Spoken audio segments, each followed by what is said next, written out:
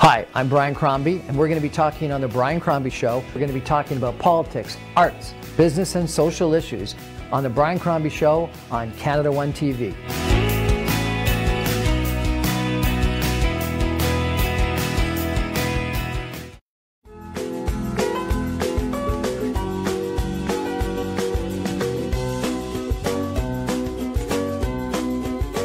Good evening and welcome to the Brian Crombie Show on Canada One TV.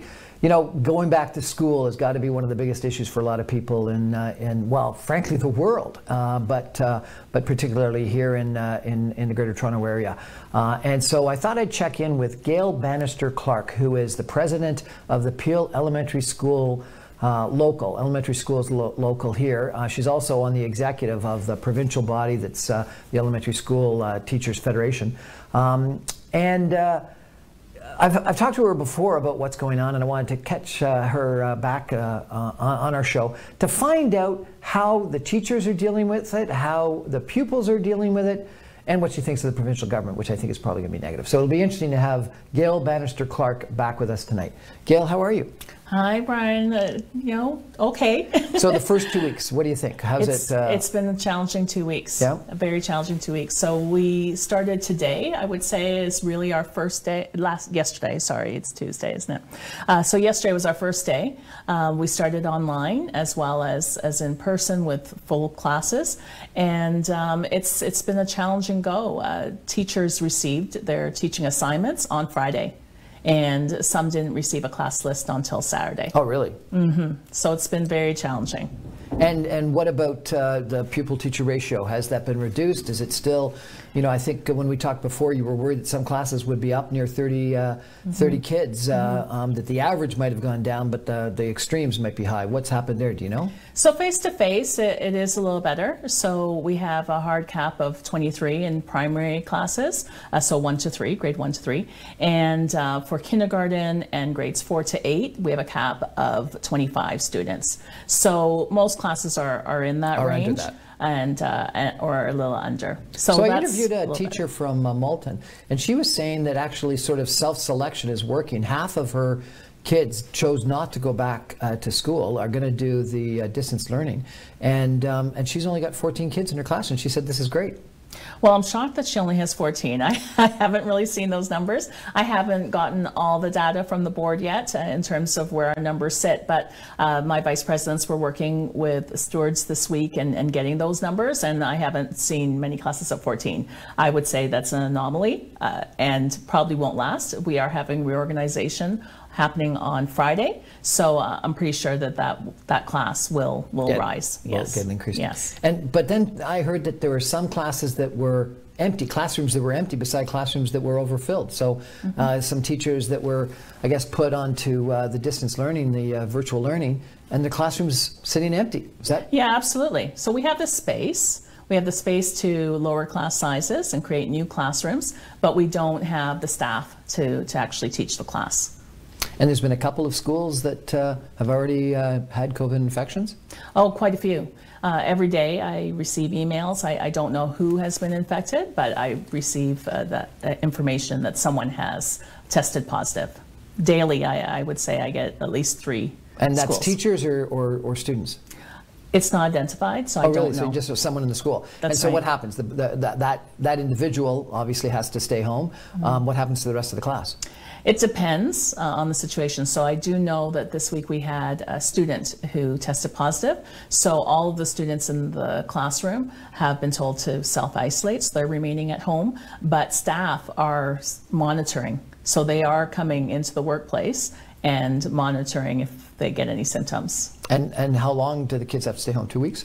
Yeah, 2 weeks.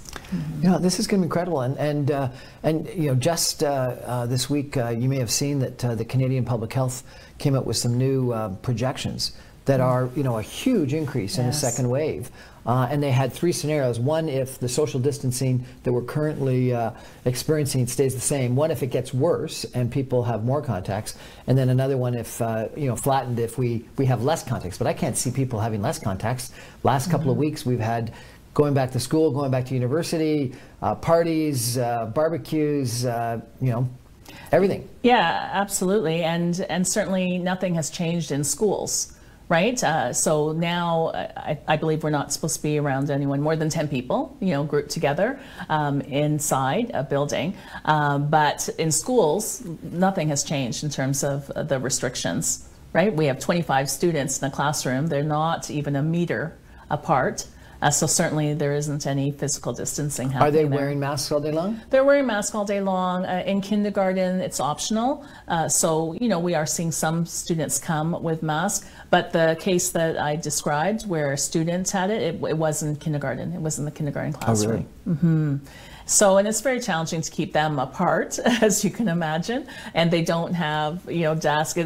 It's just a very different setup in kindergarten. So, very, very challenging. It's a very challenging situation. What about, I think that there was a decision made that teachers would come to students and the students would stay in the class rather than students going from class to class. Is that an issue in elementary school, or is it the same as it's always been? That's that's a change definitely in the elementary setting. It's a challenge, for my members. Because many of them are interacting then with five classrooms full of students. So they feel afraid. There's a lot of anxiety about the possibility of them coming into contact with someone who has COVID. Yeah. Yeah. And I've heard from a couple of teachers that one of the things that's very strange is they're no longer walking around the class, that they're not having that kind of one-to-one personal interaction with their students anymore. They're not allowed to look down at the book, that they're up at the front, they're behind their mask. Sometimes they're wearing a mask and a shield. That's got to be a really different kind of scenario. Oh, it's quite different. And I heard, many students were anxious. I mean, students were happy to return, right? They love seeing their friends. Absolutely. And they love their teachers, right? But they were anxious, and there's a lot of new rules. And they're used to being able to, especially in primary grades, hug their teacher and those sorts of things. And you have to keep your distance. So it is very challenging. And our online situation isn't much better. It's different issues because there isn't that physical issue of contact, but we have high class sizes. So we have over 30 kids. There are some online. There are some classes that have 37 students, and that's a challenge as well. What about, and I don't think you're doing this in the elementary schools, but in the high schools, they're doing 2 days at home and 2 online and 2 days at school. Does that make sense, do you think? Well, I mean, it'd be interesting to see how that works out, for them. We have a similar situation where we have teachers doing what we call a hybrid model. So we have teachers who are teaching in the classroom face-to-face, and then they're also teaching online. So that's creating some challenges. But students themselves are not going back and forth, into the 2 different streams of learning. But our most vulnerable students, we have our special needs students, and we call that contained classes of special education. And last week, Wednesday, we learned that because of the lack of funding, these teachers would have to teach online as well as teach face-to-face because so many students went to the online. So, that's created huge challenges because the programs themselves are so specialized and unique to the individual learner. And then safety is an issue as well, because if you're in the classroom teaching, you can't be online. And when you're online teaching, you can't be observing what's happening with these students in the classroom. And like I said, these are our most vulnerable students. So these are ones who are special ed students. So they may be autistic, they may be delayed, they may have behavior issues, all sorts of developmental issues. These are the students that I'm talking about that are doing this hybrid model. Right. What about recess? What about gym? What about lunchtime? So at recess, students go outside without a mask, and teachers are concerned because the cohorts then aren't being maintained. Students move freely. They're outside, but they're not keeping any physical distance. And then when they're having lunch, they take off their mask. So. But where? In their classroom? In the classroom. They're in the classroom. No, they're in their classroom, so that they've remained in that same space. But again, their desks aren't 2 meters apart, so they're taking off their masks to eat. Well, You have to. You can't eat with a mask on. Yeah. But it's just the challenge, right, of not having that physical distance, that space, that we know health practitioners have said is what we need in order to stay safe. Well, they're saying, the space, they're saying the mask, they're saying the ventilation. Well, you and I talked about this. Have you seen any action on ventilation, improved ventilation? No, I mean, that takes time, yeah. right? So it's not going to happen, in a week or two. What about, I've seen a couple of, I've been driving around, I've seen a couple of classes outside. Is there any of that going on? Oh, yeah, definitely. Definitely, people are taking their kids outside, and that can continue as long as the weather's nice. Okay. Yeah. But that sounds like it makes a lot of logical sense. If the probability of catching it is so low outside, makes sense to do that. Yeah, absolutely. I mean, it is a little bit of a challenge because you don't have all the resources that you need to teach, outside, right? But definitely there are teachers who do that on a regular basis, like even pre-COVID, and definitely there are some who are incorporating that into their program presently. We're chatting tonight with Gail Bannister-Clarke, who is the president of the Peel Elementary School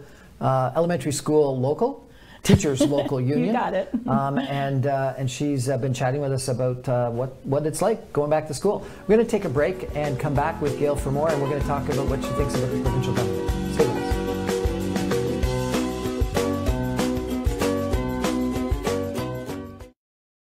If you are looking for a dedicated and honest real estate agent, then meet Wasif Khan, servicing the community for years in resale and pre-construction projects.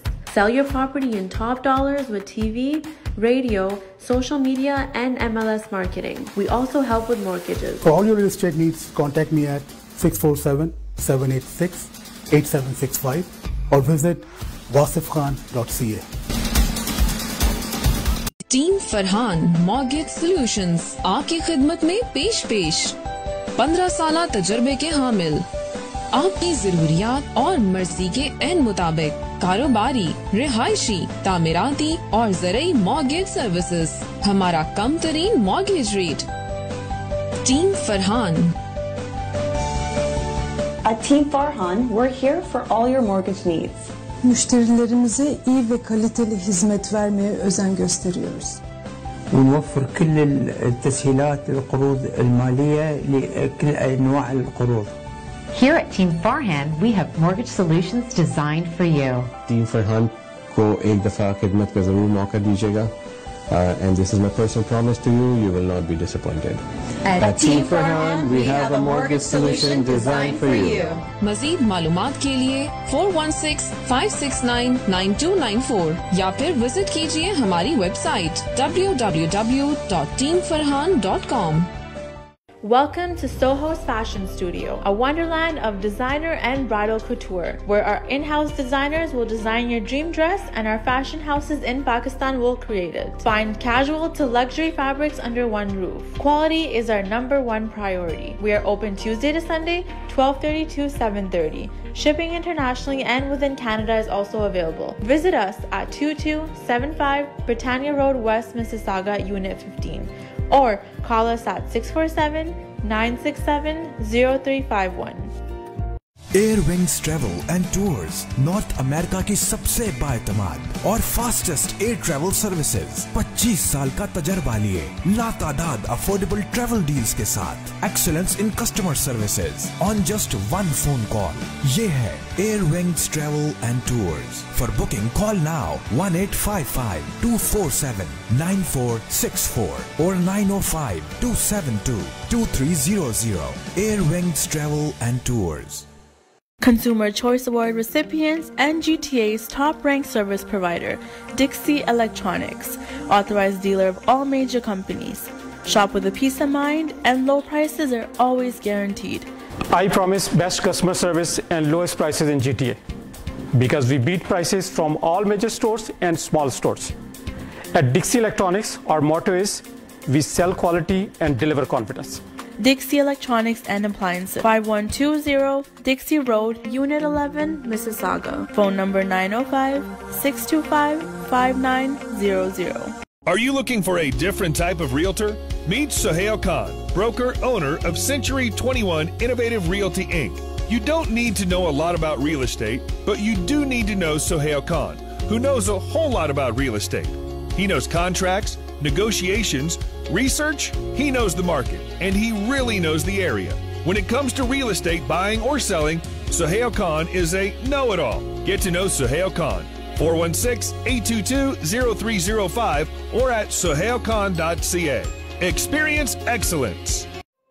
Life is precious, and health is the greatest gift. The best investment you can ever make is in your own health and life. Take steps now for your health and life concerns, which includes drug and dental insurance, travel insurance, critical illness, disability income insurance, and super visa insurance. We also provide life insurance, RESP, RRSP, and segregated funds.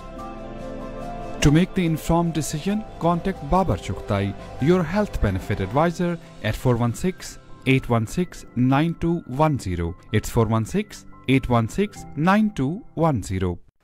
Was your family or business prepared for this financial crisis?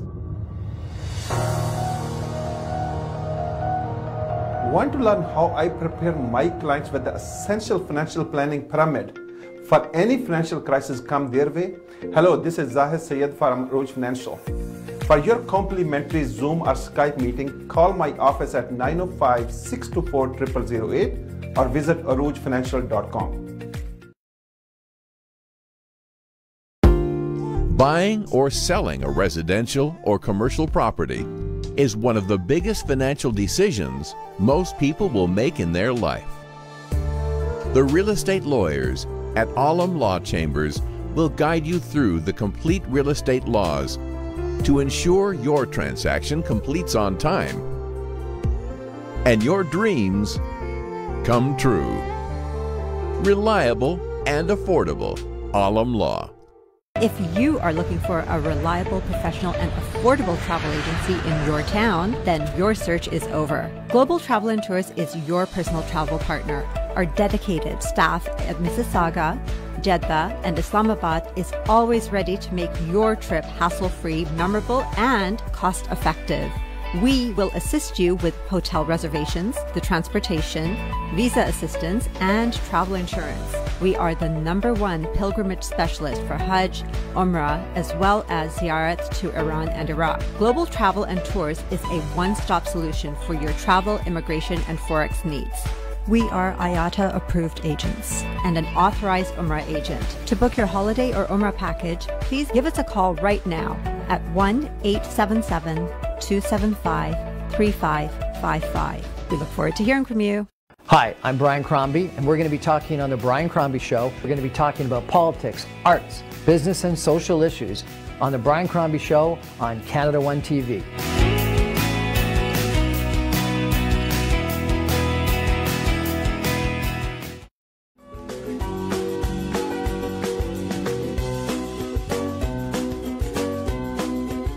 Welcome back to the Brian Crombie Show on Canada One TV. We're chatting tonight with Gail Bannister-Clarke, who is the president of the Peel Elementary School Teachers Local. It's not called a union, it's called a local. I'm not sure why, but they left the union out of there. Maybe we'll chat about that. We've been talking in the first segment about what it's like going back to school. Gail, I wonder if you could now address what you think of the provincial government policies, procedures, programs. What do you think about what they've done? Clearly the unions, and not just your union, but all unions, I think #1 we're asking for lower teacher-pupil ratio, so lower class size. And then I think #2 they wanted more time to adjust, particularly in regards to this virtual distance learning. They didn't do the lower class size, but they have done some of that. And they, delayed by a week or so the opening. What do you think of the provincial response? Yeah, I don't think that we've had the response that we need, for the reopening, for it to be safe for our members as well as for students. When you talk about providing funding to lower class sizes, our government really didn't do that. There's way more money that's needed in order to really put a dent in the class size. We needed to have a greater delay in the reopening. I know that they did allow for some a staggered entry and a delay, but today we still have online classes that don't have a teacher present. I heard in Toronto they're short 500 teachers. I know in our board, 500 teachers. Out of how many? I'm not sure, but they're short 500. That's a lot. More I'd be interested in knowing what it is in percentage terms, but that sounds like a lot. And is that for virtual or for in class or both? Some combination? I think it's both, but I can't be certain. But in our board as well, I know that we still have more teachers that need to be hired. I haven't gotten the number of how many we're short, but I know that there are some online classes where teachers are being asked to provide lessons for these online classes because hasn't been a teacher who's been hired. And, teachers need to take attendance online, and there are some kinks to that. There's some kinks in the technology with all students and teachers, so many being online at the same time. Yeah. So I'm worried about the bandwidth. I just don't know if the government has considered any of these things. Just out of interest, are there 500 teachers out of work that you could hire in just Toronto? Like, are there that many extra teachers around? There are occasional teachers. I don't know how many they have on their roster, to put into these positions, but clearly they need time in order to do that. And so obviously the expense is one issue from a provincial government standpoint, but was another issue that if you add these teachers, you may only need them for a year or two while COVID-19, and then you got to get rid of them, and what's the challenge then? Oh, possibly, but there is a process of being able to surplus teachers. Is that what we call surplus to region? Yep. And that's happened previously. It hasn't happened for a number of years, but there is a process, and it can be done. So you could lay them off. There's not a no layoff. So therefore, it's the expense that's the issue. It's not the issue of hiring them and not being able to reduce capacity in the future. The other thing that I found kind of interesting is and please correct me if I'm wrong in this, but I understand that what ended up happening is the teachers that got offered or were asked to do the virtual the virtual learning were the most junior with the least amount of seniority, and the ones with seniority were kept in class. But it's the ones with the most seniority that are probably the most potentially vulnerable given age. Absolutely, and in discussions with our board, we wanted them to use a voluntary process at first, allowing those senior teachers to be able to volunteer, because some of them weren't able to apply for a medical accommodation or a family status accommodation, so they didn't have a choice about being in the building, but certainly were concerned about their own health because of their age. Why wouldn't they agree to that? That makes so much sense. It does. Sometimes they just don't like to do it. Makes sense. I think it's about what's easiest, and they wanted to do whatever was easiest for principals, not to create a greater workload for them, which is what ends up happening because there was a huge increase in the number of parents who wanted their children to learn online because the government extended the time to opt in. So they ended up having to use that same process that we suggested in the first place. So I'm sort of a visiting faculty at the DeGroote School of Business. Now it's a graduate program. It's an executive MBA, but I taught my class last week, and I went in, and number one, they'd moved from the regular classroom to a bigger room, so they could socially distance. All the students, and these again are people that are mid-career, so they're a little bit older. They're paying big money at a private education, university, graduate degree. But each one of the students were at tables sort of the size of this with plexiglass shields around the tables. They were all 6 feet apart in a big, not a ballroom, but a much bigger room.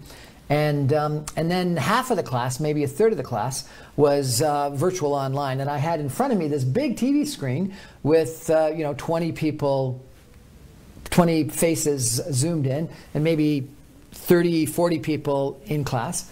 So my pupil-teacher ratio was terrible. It was probably 1 to 60 or so. But socially distant behind shields. And we were asked to wear masks as we entered and as we exited, but once we were there, students behind the shields and me at the front, we were allowed to take our masks off. Wow, that sounds like a great learning environment. I wish that we had that in schools. And I had a microphone on, and I walked around because I was being videoed and shown to the Zoom at the same time as I was chatting with the people in class. And they all had laptops, and my presentation was on a screen, but also on people's laptops, both at home and there. Well, and that's another issue that you've raised, is just our limited use of technology in the classrooms now. But why can't the teacher do virtual and live at the same time? Like that's what I did. I had 20 people virtual and 40 people live, approximately. I think it depends on the age of the students and the type of class that you're teaching, right? So, I mean, that's what's going to be happening in the classrooms I talked about earlier, that contains special education classrooms, where teachers are going to teach online as well as teach face-to-face. I'm not sure at the same time. At the same, well, I'm not sure if it's going to be the same as video. Well, but these are our most vulnerable students. Yeah. But I think that was positive, because the people online got to hear and see the interaction that I had with the people that were there live in the room. Well, the issue is in elementary education is it's so specialized. We meet the needs of the diverse group of students that we have. So all students in grade 1 aren't at the same level, and teachers actually differentiate their program to meet those needs. So, you know, where you're giving a lecture, everyone takes that information as they are. That's not how it's done in the elementary classroom. A lot more back and forth. A lot more back and forth. So it's just a little different. But you know, I don't disagree that that there aren't some unique ideas that can come forward, that we can make it work during a pandemic. I just think that we need time to do that, and we also need to bring in experts who understand what's happening in the classroom to make it work. And that just has not been the direction of this government, you know, to actually involve all stakeholders and experts. Has any place got it right? Like, you know, we're going back to school across the world. Has any place got it right in the union's mind, in your mind?